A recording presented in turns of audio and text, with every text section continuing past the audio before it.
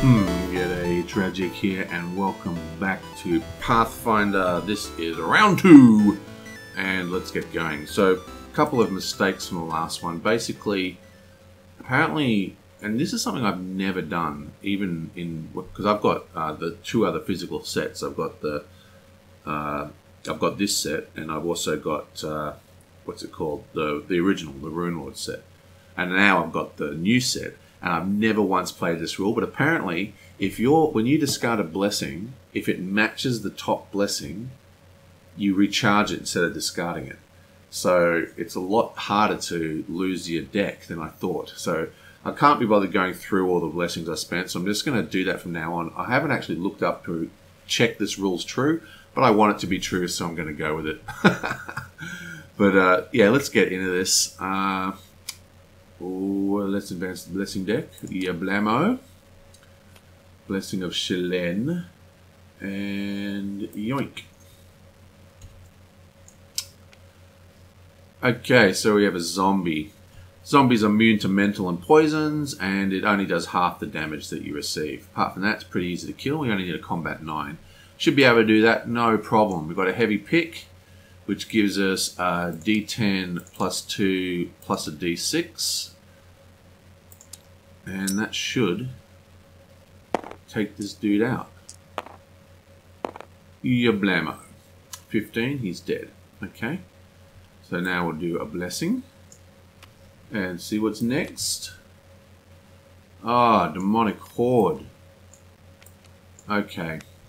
So this is one of the barriers that makes this set hated, apparently, because it's pretty vicious, basically, because the whole theme of this is that we're fighting this demon army that's coming out. So we're actually becoming, leaders, like generals in armies. Like, for example, the new RPG for computers called Pathfinder Wrath of the Righteous, which is a sequel to Pathfinder Kingmaker, is going to be, instead of building kingdoms, you're running armies. And this is the card game's version of getting that across from the RPG. Look at this. Each character randomly chooses a character to summon and encounter this adventure's servitor demon. To defeat this barrier, all the summoned demons must be defeated. So that's pretty harsh. Basically, we have to roll 6 die. Yablamo. And, whoa, okay. So we have player 1 gets a demon, player 2 gets a demon, player 2 gets 2 demons, player 2 gets 3 demons, player 4 gets a demon, and player 4 gets a demon. So that is the way it goes. So let's flip this guy over. Let's draw another servitor, so see what we're dealing with here. He's immune to electricity, he's immune to poison, and before we act, we do a wisdom or perception 7. Now this guy's got perception 6.1, which means that if he's super lucky and he rolls a 6, he will pass this test. Come on. Oh my god! Yes! So we rolled a 7 because we have the +1, because he's got perception is 6 + 1. The point is, if we pass this test, his combat is 8. If we don't pass the test, his combat is +3, which is 11. So most people are going to be fighting 11 powered monsters. We only have to beat an 8, which means we should definitely win this. I know, it's taking life into your own hands, mocking Rochelle by saying you're definitely going to roll it, but I think we're going to roll this. So it is a D10 plus 2 for our strength, plus the pick, which is a D6 being added. We only need 8. Come on. Come on. Whoa, God, we get 9. Lucky. Okay, so that is that. So he's done. Now we need 3 fights for level 2. Okay, so this is pretty hard. So we need to fight 3 demons here. For starters, he has Wisdom or Perception 7. and his wisdom is 6, which means that Crow is unable to beat it. So we're always fighting level 11. So the first thing we're going to do is... How many do we have to do here? We've got to do 3. Okay, so we'll do whatever. The Earthbreaker. This is a 2-handed. It is melee plus 2d6s. So that is 1, 2. Melee is a d12 plus 1. Yablamo. Okay, that's a 20, so that's a pass. Spurn Servitor. Yablamo. 14, that's a pass. Spurn Servitor. Yablamo. That's a pass. Okay, so he made short work of that, demons. Now we have 2 at 4, and then we're done. So that's this bloke here. So this bloke, he is actually a lot better fighter than he looks, and I'll show you why. Basically, he's got this amazing creature here, which is just the coolest thing. So, while displayed, when you attempt a strength test and do not play a weapon, you may put the top card on your deck to add your arcane skill plus the scenario's adventure deck number to that check. So that's really, really powerful. So for starters, let's spawn our first demon. We're going to play the Sage's Journal, which is add 1d4 when fighting a villain. So that's boom, 1d4. We're going to use our strength, which is a d6. We're going to put this card on the top of our deck, which is, that gives us our arcane dice, which is a d10 plus 2. We're then going to, is it recharge? And then down here we have, you may discard a spell to draw a random monster from the box. So boom, we discard a spell, and we draw a random monster from the box. Yoink. And that gives us a d4. Oh, and then so this is actually in our hand, right? So what happens is when you start using this guy, you start collecting monsters. He's sort of like a big collector, and you can casting all your monsters. I think of him as a summoner. Oh wait, it says summoner on his card. So you're actually summoning monsters to fight for you. It's pretty awesome.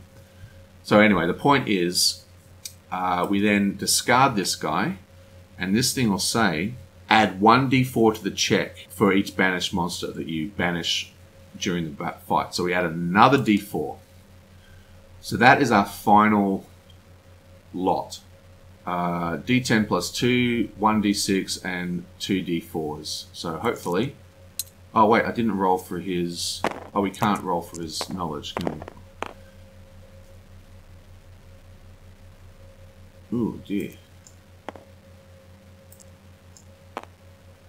So sometimes that happens with this mod. I've got to figure out a way to get around that. I've got to put a timeout on it. Basically, I don't know if you noticed it, but see how it's kind of wobbling? It's because it hasn't actually stopped moving. So if I try and roll again, it won't roll.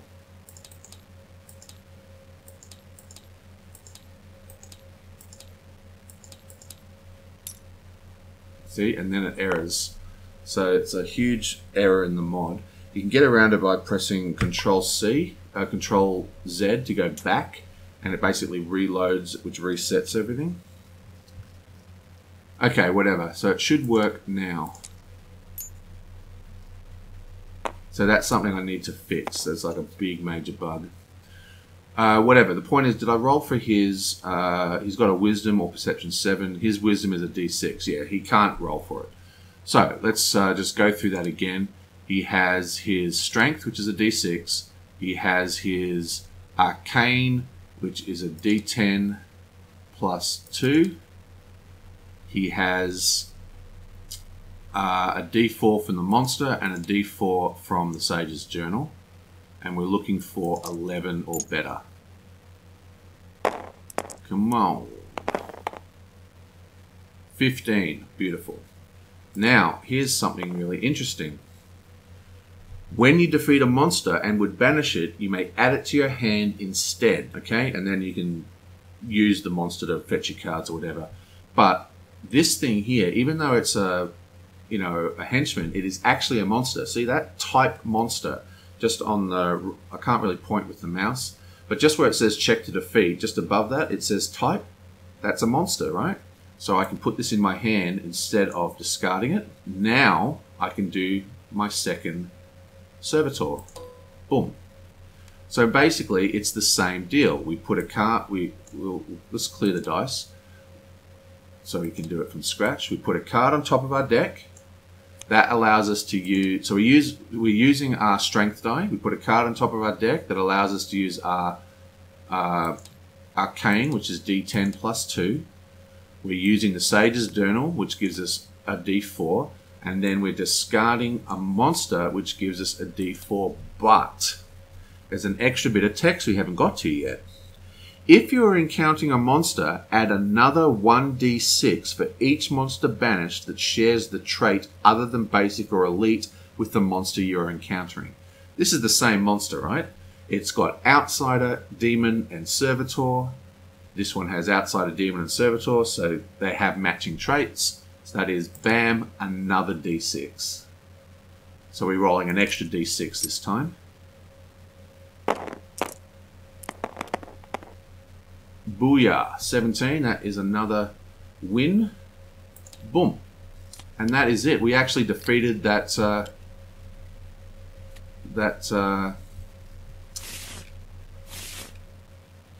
whatever it's called, barrier. Beautiful. Okay.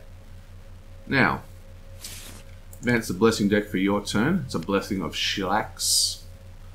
So what's happening here is Crow is going to fly over to the laboratory. Yoing. With his movement. See, basically at the beginning, you can move. And the reason we're going there is because we've got this awesome goblin skull, which we have to banish when we use it. But the laboratory has this cool ability where if we banish a card, we can bury it instead. So it means we can use the goblin skull twice in this round and the next scenario. So, booyah. Let's do that. Okay, the point is, it's now time for him to go. Yoink. Oh, the cultist. Excellent. So the cultist has appeared. First thing we do is fight the servitor that he has guarding him. And again, we can't roll, so we're heading for a D. We have to beat him for a combat 11. He just killed like 3 of these in a row, so I'm pretty confident of this roll. So D12 plus 1 plus a D6. Go. Ooh, come on. Bam. So that is the servitor is dead. And now we have Baphomet, which is actually even a less powerful roll. So I'm not even going to bother using the skull here. I'm just going to roll again. Yablamo. Yoink. Okay, that's another massive death.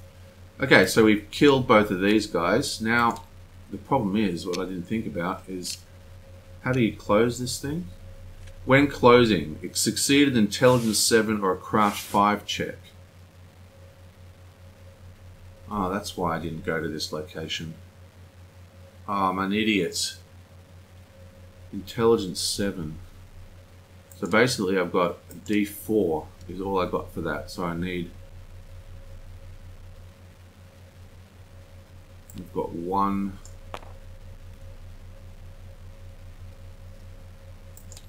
So the best I can roll is 2 D4s. Has anyone got... I got rid of my brilliance, didn't I?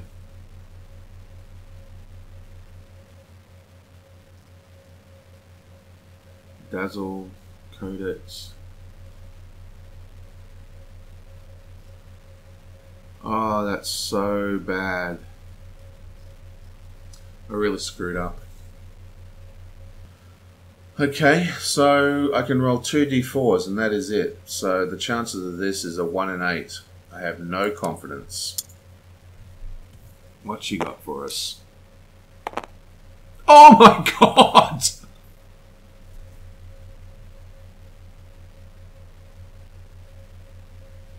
Intelligence 7. Ah!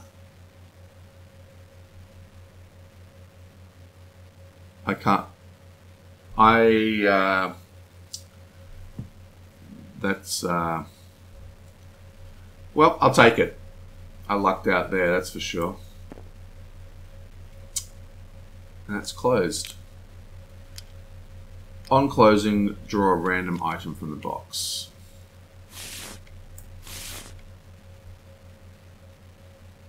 Caltrop, lame. 5. 1, 2, 3, 4, 5. Let's get rid of that. Well, that was horrendously lucky. Okay. Orange turns. Yoink.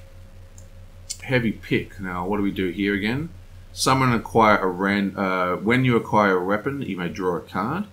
So heavy pick is a strength 6. We should get this. This is a D8 plus 3. This is just a D8, beg pardon.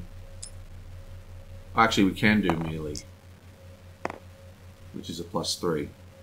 So that's 4, 5, 6, 7. So we pass that, or I'll just roll again. An advanced blessing deck. Boom, and now we get to draw a card. It's a blessing. Let's discard that. Draw again. It's a shield. Constitute Fortitude is 8 plus 1.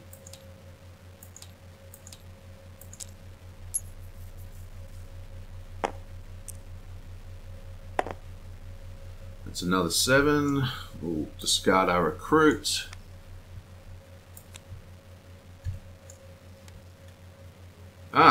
Cusco Demon. He's immune to acid, mental, and poison traits. If evaded, we're not going to evade him. Before you act, deal 1 fire damage. So we'll just do this thing. Wait, this is... That is not two-handed, so we can use this. Recharge this card to reduce combat damage. I don't think that is actually combat damage, so we'd have to just discard that naturally. And now we fight. We need a 12 combat to win. I'm going to go heavy pick. Now, what is the... How do you close this again? When closing, summon and acquire a random weapon. Oh, that's all right. So, I'm going to go heavy pick. That gives us a D8 plus 1, 2, 3 plus a D6. And I'm also going to discard it. And that gives us another D6. Now, and if any D6s are rolled, they actually count as 7s with this guy. So, or I could just use this thing. Banish this card to defeat a Bane you encounter that has the outsider or undead trait instantly. I think I'd rather roll. Blammo. Okay, so we get 14, so we do kill this thing. It then says, if defeated, you are may... Oh, I thought we had took damage after the fight as well, but we don't. I think I might be thinking of the evil tree or something. Anyway, whatever. The point is, we do a fight. We beat him. So now we can close the location. And to close the location is just summon and acquire a random weapon. So let's just do a discard.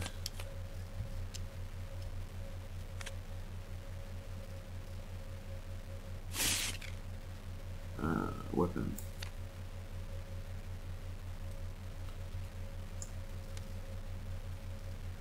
Range dexterity.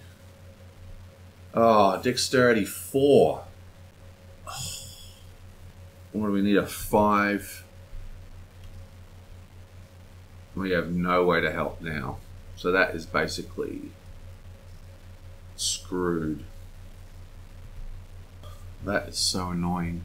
Well, we can't do this. There's no way to increase our thing, so we actually fail at closing the location. That is so bad. Okay, so... Oh, God, that is really upsetting. Okay, blue. So blue is here. I have to send him somewhere now. What's his? He's got knowledge. I want to get this thing here. That's intelligence craft. So we want Elnora to go there. So banish a weapon to get rid of that one. So we don't want to go there. So we'll have to go here. So go boom, fly over here. And get a card, obviously. Yoink. Full plate, Fortitude 5. We have a Constitution 6. So we can technically roll for this. Oh! Fail. Oh! 5. We win. What a shocker. I'm rolling like a demon today. What's the ability here? At the end of your turn, you may search your deck for an ally or cohort and add it to your hand. That's pretty cool. Oh, you know what I should have done? Pink. I should have done Potion of Striding. At the start or end of your turn, banish this card to choose a character location that character may move. No, I don't really need that, do I?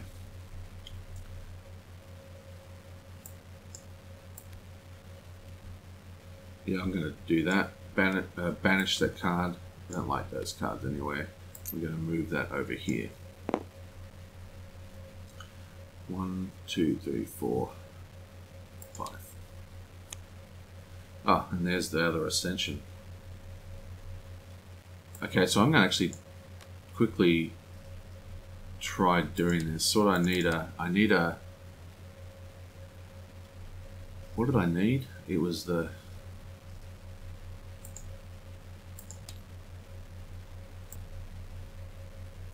Yeah. Okay, can we recover this? Dexterity, range 5. We've paid for 2 D4s. We need 5 or better. Come on! You lucky bitch. You can do it. 4. So close. Still worth a try. Right, anyway, so back to here. He has Wisdom, Survival, or Charisma, Diplomacy. We have Charisma. So that's a D10. We need a 7. Oh, 10. Beautiful. We'll discard straight away and explore the location.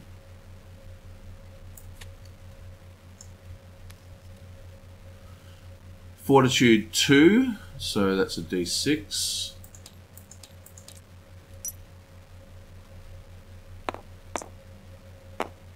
Ooh, that's a pass. I'm going to discard 2 cards. And, oh, well, I should do it this way, don't I?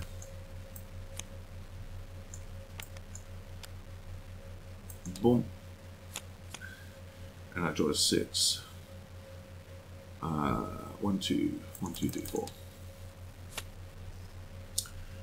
Okay, this girl, she is going to move to here and try and do this thing. This is Intelligence Arcane Craft. Now, her craft is super high. It's a D12 plus 3. So we need 7 or better. Which means you only need to roll a 4. Which we roll. Wow, that's another bug in the thing.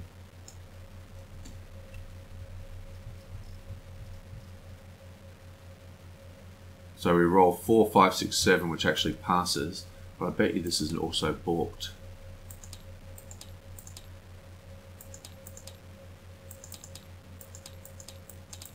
Yep. I've got to... Yeah, this roller needs work. It's basically the wait state. It's waiting for... I've got to change for what it's doing at the moment is that it's waiting for the die to be rested before it's doing more stuff. I've got to change that to a timer, so it'll time out and do the next thing regardless of whether it's fully rested or not. It's not too much of a hard fix, but it's annoying me. Whatever. So I have no way of... Oh, wait. No, I have no way of...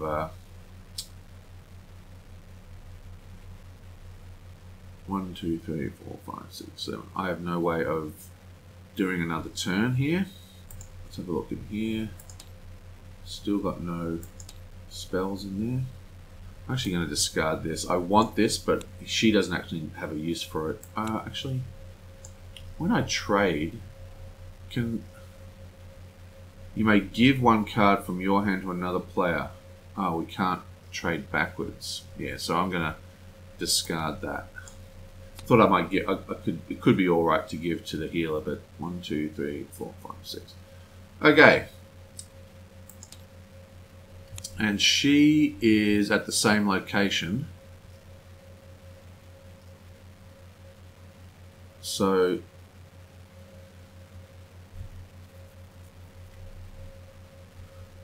instead of a first exploration this turn, I may reveal a card with a divine trait, choose a character, shuffle 1d4 plus 1. So I'm going to do 1d4 plus 1 to Honora. So that's 4 cards. 1, 2, 3, 4. Yes. I was hoping the blessings would go back in. And then I'm also going to do a cure on myself, which is basically the same deal. That's 3, and I only have 3 cards. And I roll a divine 8 to keep my... It's a d12 plus 2. I roll a divine 8 to keep my cure. Whoa, 4, 5, 6, 7, 8. Nice. I think that gets recharged, right? To recharge instead of discarding. So, bam. And then I draw 2, 5. Okay, so that was a pretty awesome turn. We closed one location. We failed to close another location. So this location here, I'm just going to turn the deck upside down so I know. That does not have a henchman in it at all, which really sucks. So it's going to be a while before we can attempt to close that. But because that doesn't have a henchman in it, I can basically work at the other locations. So what's this thing over here? I haven't even gone here yet. When you move, bury a card. Banish a card that has the corrupted trait. Well, that's the end of round 2. That was a pretty awesome turn. I'm very, very happy with that turn. Really bummed out I didn't get to close that location though. I was so stupid. If I just left, if I didn't move there with that guy, with Sheila, and because the reason I put Honora there was because she has like a craft as a D12 plus 1. So it's like it's no effort for her to roll a 5, a craft 5. I just really screwed up. Well, I'll see you guys next time. I just got back from doing the edit and I did notice a little error here. At this location at the Citadel, at the end of your turn you may search your deck for an ally or cohort and add it to your hand. So I'm just going to come down here. So we've done our turn, 1, 2, 3, 4, 5, 6. Just searching here for an ally. Yoink, add it to our hand. Well, he needs to be healed. While I'm doing this, I'll just draw. So he's got to draw 1 card. I spent that ascension. 1, 2, 3, 4. 1, 2, 3, 4, 5. Okay. And that's that. Oh, I'm still fuming about this situation here. See, I wanted to get this Raven, because this is an excellent card, right? So you can recharge this card to give one weapon, armor, or item to another character. It doesn't even need to be at the same location. You just send out the Raven.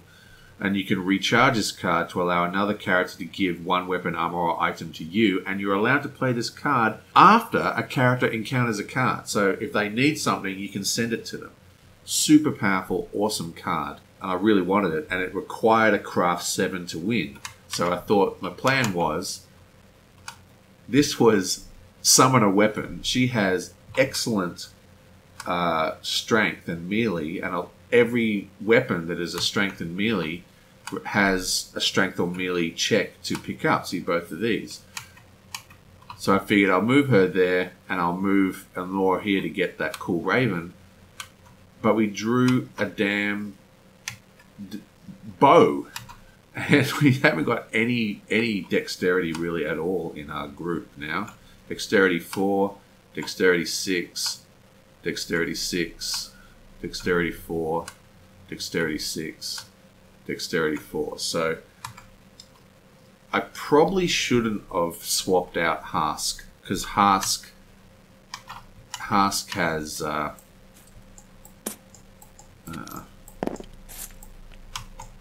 because Hask has a dexterity 10 and a range dexterity of 10 plus 3.